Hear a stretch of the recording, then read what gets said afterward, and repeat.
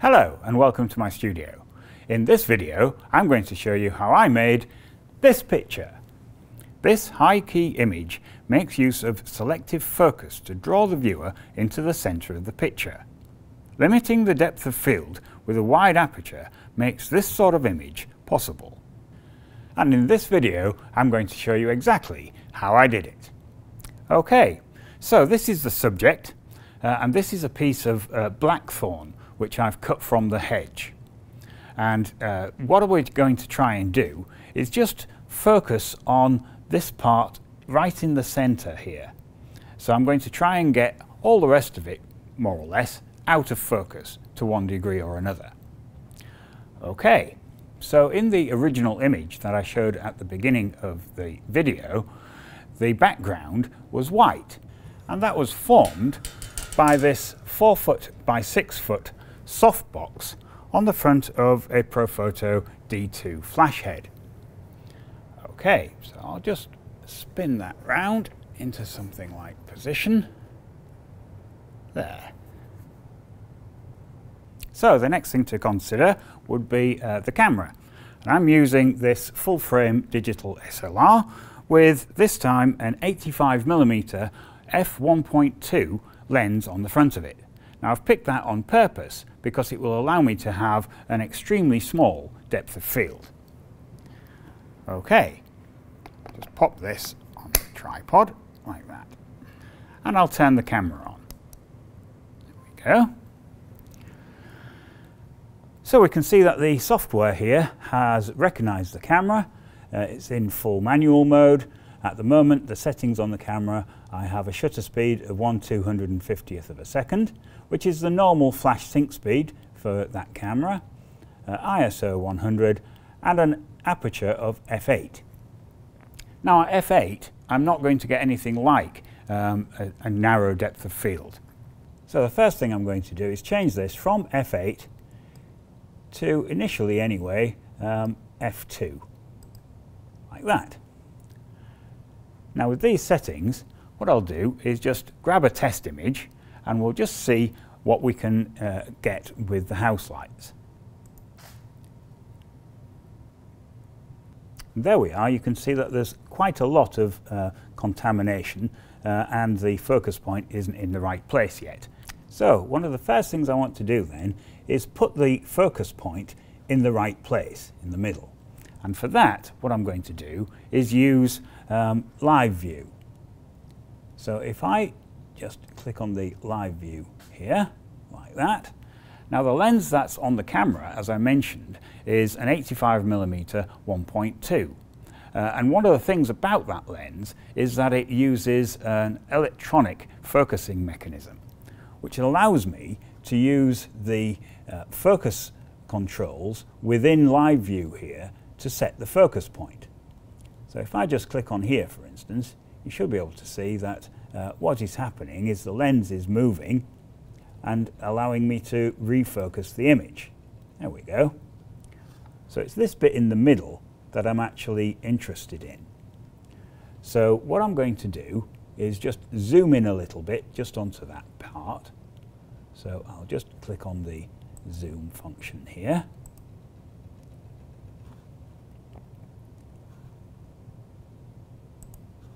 Just bring that down, like that.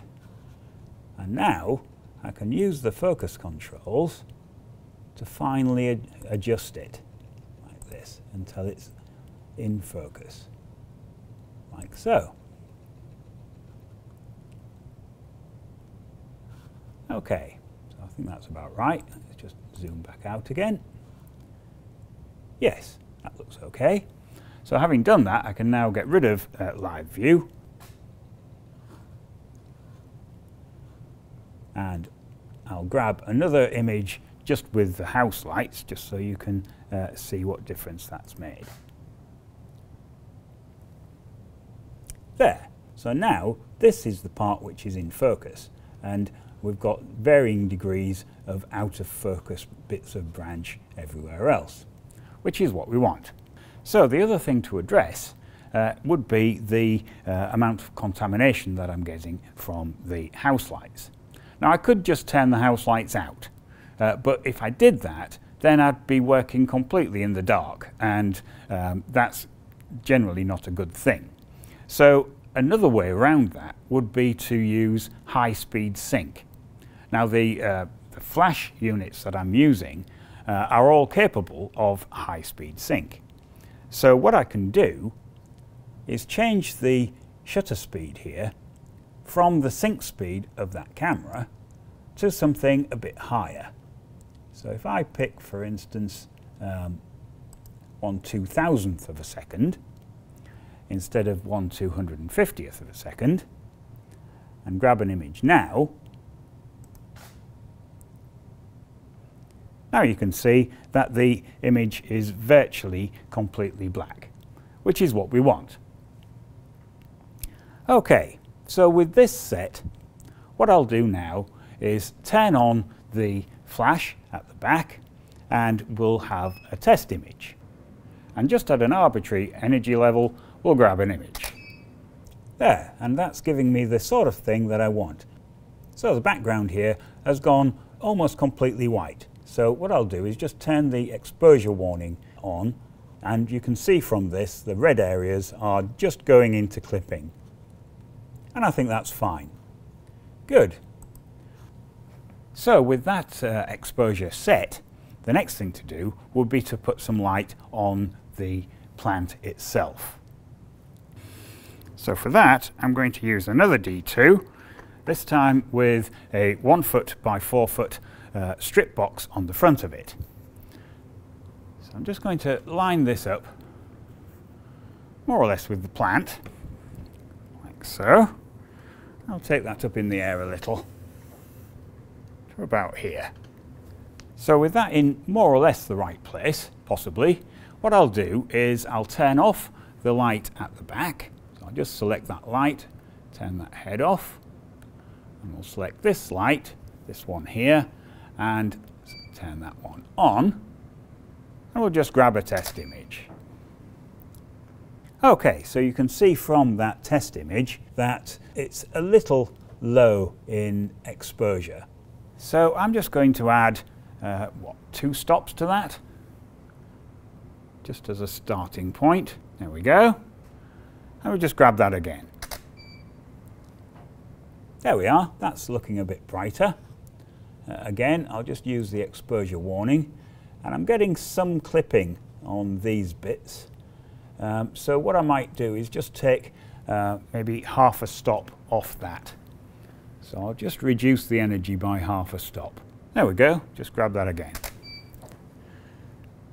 Once again, I'll just use the exposure warning. Yeah, that's come down quite nicely, I think. So now, I'll just turn the backlight back on again. So I'll just choose that head, like so. And we'll fire them both together. Okay, so I think as far as exposure is concerned, that is almost there. I'd just like to do a little bit of fill on the side here. Just a bit of attention to detail, really. So what I'm going to do is just put a reflector just in here, just to recycle some of the light back onto this side. There we go. So I'm just going to use this piece of card as a reflector. I'm going to get it in here fairly tight, something like that. I'll just check in the viewfinder that that isn't actually in the picture. No, that looks okay. So with that in position, we'll give it another go. Excellent, that's the sort of thing I wanted. So this is what we had before I put the card in, and this is what I've got now. You should be able to see that all these sides are now filled in quite nicely. So I've got the part of the picture that I want in focus in the center, and everything else is going out of focus either side. Okay, so as far as capturing the image is concerned, that's it. Okay, so with that done, the next thing to do would be to go into Photoshop and do the post-production. Okay, so here we are in Photoshop, and I've loaded up the image that I captured earlier. So the first thing I want to do is just make a copy of this image, and the way that I usually do that is just go onto the layer here, right click the mouse, ask for a duplicate layer, but make it a new document. And we'll just call that Blackthorn. Okay, so that's made me a new file at the top here, so I can dispense with the camera original. Okay, so there isn't a great deal to do to this image, but I do want to just make it a bit more dreamlike. And one of the ways that you can do that is just by adding another layer with a solid color in it. So if I just come down here and add a layer, so this has made me a new layer on the top here, and what I'm going to do is fill this layer with pure white. So just making sure that white is selected as the foreground color.